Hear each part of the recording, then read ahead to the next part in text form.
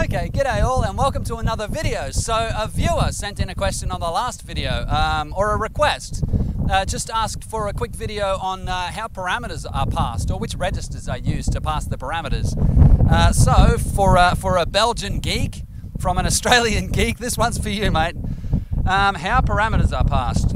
I'm filming from the beach again. I think I've picked the worst possible place to film. I'm just in the shadow of a rock. And hopefully the wind is not too loud through the microphone, I don't know. So the exact registers that are used for parameters is dependent on the compiler that you're using and the operating system that you're programming for. Now what we've been using in Visual Studio is the Windows C calling convention. And it looks something like this. So the first, second, third and fourth parameters are passed via registers. And it's interesting in the Windows one because the first parameter is passed in RCX if it's an integer or a pointer. It's passed in XMMO if it's a floating point value, so that's floats or doubles. The second parameter is passed in RDX or XMM1 if it's floats. Again, RDX if it's a pointer. Then we got R8 is the third parameter and R9 is the fourth parameter. So the thing about the Windows way of doing things though, which is, it's kind of annoying really, and I think Linux does this better. If you use XMMO, if you pass a floating point parameter first, then the next parameter will go into RDX. Yeah, so if your first parameter is a float, then you won't be using RCX to pass an integer. I've got this little function just here called call me maybe. What we might do is, for just a little demonstration, let's just pass an integer. So if call me maybe takes a single int, we'll just say that it's called int c, like that. And let's pass the value 24. If we come over here to ASM, because this is the first parameter, and because it's an integer, it will be passed in RCX. So actually we don't need to do anything. We can just put a breakpoint there on ret, because I set up some watches before. Let's see where this goes. Okay, so 24 we're looking for. Let's just get our watch window up. Yeah, there we go. So you see there, in RCX, it's 24. Now that's just the low 32 bits of RCX, so ECX really. Yeah, but because it's an integer, it goes straight into ECX. So if there's two parameters, then the first is passed in ECX, and the second, if we just call it Y, will be passed in, let's go 26. The second will be passed in EDX. Let's give that a run and see what happens. Get our watch window up. Yeah, there we go. So 24, the first parameter is passed in ECX or RCX, and the second parameter is passed in RDX or EDX. Okay, so the third and fourth integer parameters would be passed in R8 and R9 respectively, but what we might do is go on to demonstrate floating point. So let's pass a float. Let's call it float G. And for our float demonstration, where's my mouse cursor? Oh, I got it. It's up in the top. Sorry about that. It's hard to see. Take your glasses off. No, it's worse. Okay, so let's pass 56.2. That's one of my favourite numbers, and I think yours at home too. 56.2. Yeah, the first parameter is a float. So whenever the first parameter is a float, it'll be passed in XMMO. Or XMM0, I should say, not XMMO. Okay, so if we just expand this little XMM0 and we come down to the floats, there we go, 56.20008. A little bit of a rounding error there. Yeah, but the first parameter is passed in the lowest float of XMM0 if it's a float. So the second floating point parameter, maybe it's a double this time. Let's go double and we'll call it Y. And I reckon I've always liked the number 100.4. And we'll give that a save. Okay, so this is a double now. But if we refer to the table from the beginning, we see that the first float is passed in XMMO, the second float in XMM1. So let's give it a bit of a run and see what happens. Let's get our watch window going. All right, XMM0 has the float from before, 56.2. And XMM1 has the second parameter. Where are we? Here it is, 100.40001. Again, a little bit of rounding error. Okay, so that's how you pass floats and integers. They just get passed in RCX, RDX, R8 or R9 if they're integers, and XMM0, 1, 2 and 3 if they're floats. Okay, so what happens if you mix this stuff up a little bit? So this is really where it gets, I think, annoying for Windows programmers. But let's go unsigned long. Actually, let's do a small integer. Let's go like short int I. This int's not very tall, and then we'll go float t. We'll pass 67 for the short int, and we'll pass that 0.9 f for the float. Okay, so what's going to happen here? The first parameter is an integer, so it's going to be passed in RCX. The second parameter is a float, so that's going to be passed in XMM1. You notice that even though the second parameter is the first float, it's still passed in XMM1. Linux doesn't do it like this. Linux would use XMMO. Okay, so but we can see there that the first parameter was an int. Oh, we can't. Sorry. It was a short int, so it'll only be the low 16 bits of RCX, so it's a little bit hard to read, but there it is there, 0043 in hexadecimal. And the second parameter will be passed in XMMO, and there it is right there, 576. That's not good reading. Okay, so the second parameter will be passed in either RDX or XMM1, whichever you're using. If it's an int, it's in RDX. If it's a float, it's in XMM1. And it's the same with the third parameter. So if the third parameter is an int, it's going to be passed in R8.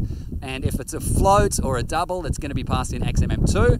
And finally, the last parameter, or the fourth parameter, will be passed in XMM3 if it's a float or a double, and it'll be passed in R9 if it's a pointer of some sort. So what we might do is just have a go at passing a pointer. So let's make a class. We'll call it Carly, after Carly Rae Jepsen.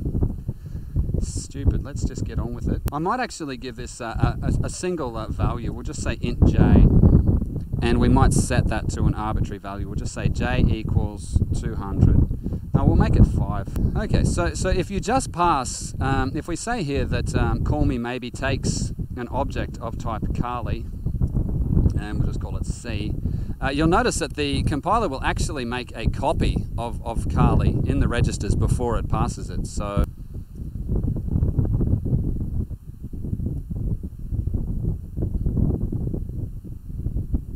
what we should see in RCX is J, this 5 just here. Let's have a bit of a look. Yes, there it is, 5 in RCX.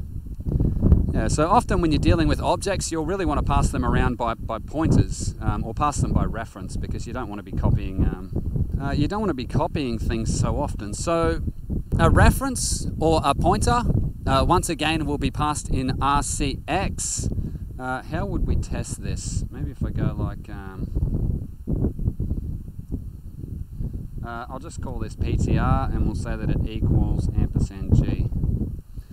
Okay, so if I put a breakpoint right here, and we've got a breakpoint over here, what we should be able to see is that this pointer, or this pass by reference, G just here, will actually be the pointer in RCX. Sorry, it'll be passed in RCX. Okay, so at our first breakpoint, sorry, things are a little bit messy at the moment. At our first breakpoint, okay, so we can see there that the pointer to the G object is something like 50FFC4 or something like that. And if we jump over to assembly and we check RCX in hexadecimal, there you see it there, 50FFC64. I should just be able to change this to hex actually. Yeah, there it is there.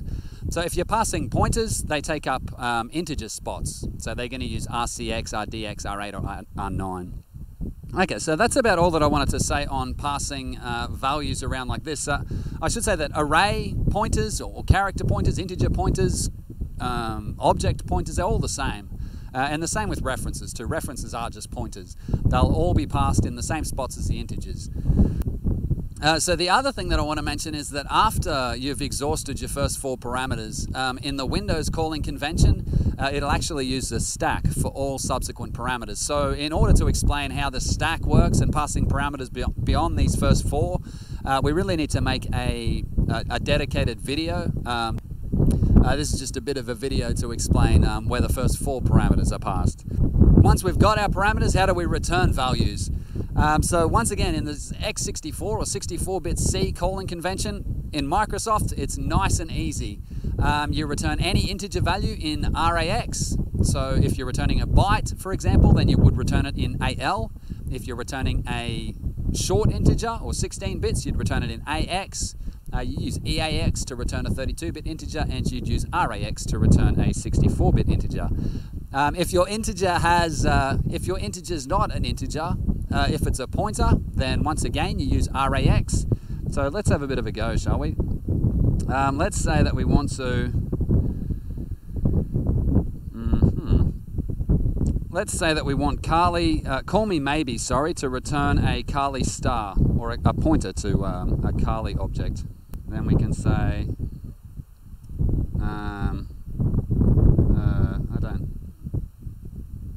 Okay, so we might say Kali star, and it really makes no difference at all what we call it.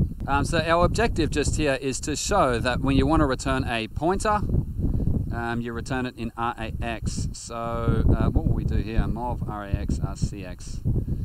Okay, so because the reference to Kali just here, actually we might make it a little bit more explicit. We might say that Kali is a pointer. Okay, so now we've got call me maybe, and it takes a pointer to a Kali object and it returns a pointer to a Kali object. So just to show that when you want to return a pointer, you use RAX. Let's give this a bit of a run. I should have put a breakpoint down here on return.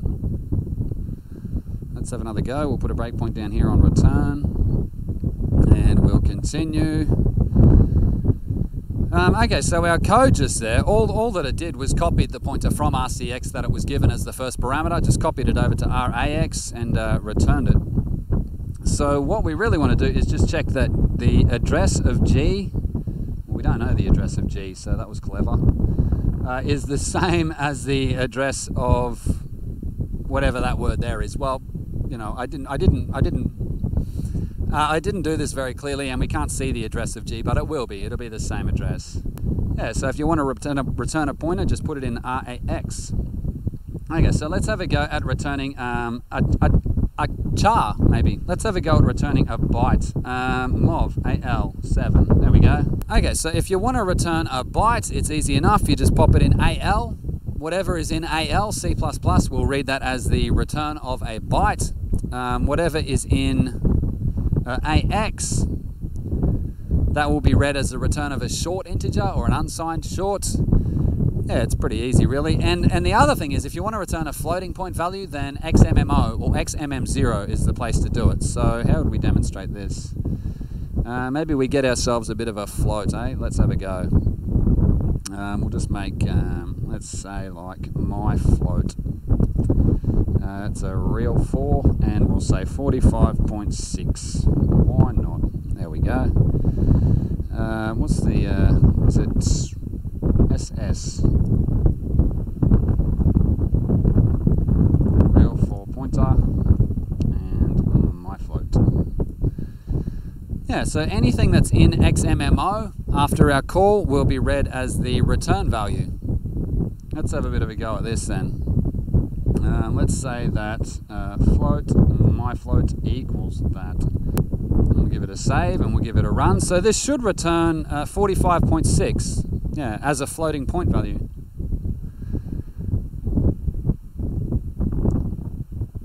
And if we just give it a bit of a watch,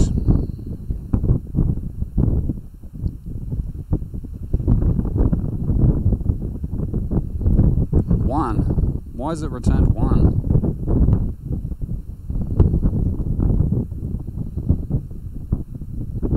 Oh, because that's a char.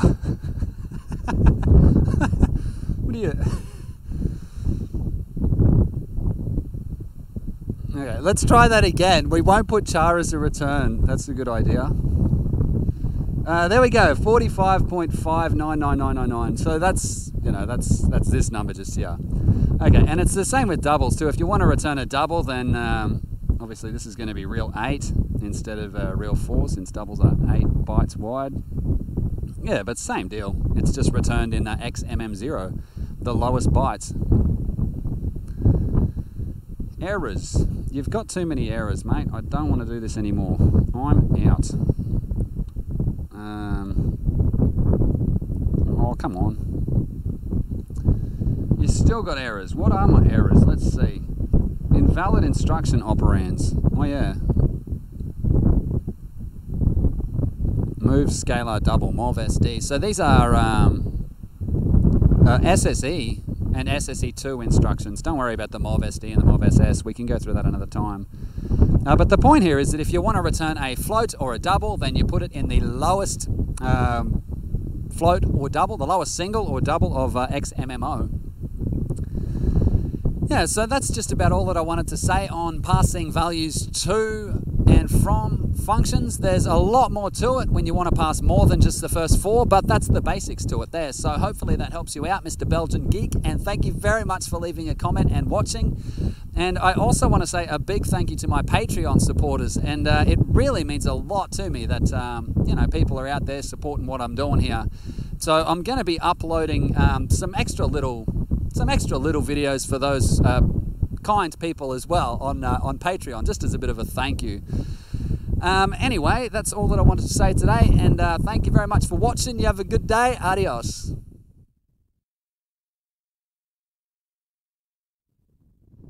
You just can't type byte, brother. Let's go char. I don't know what language I thought I was coding then. Byte. No such thing, mate.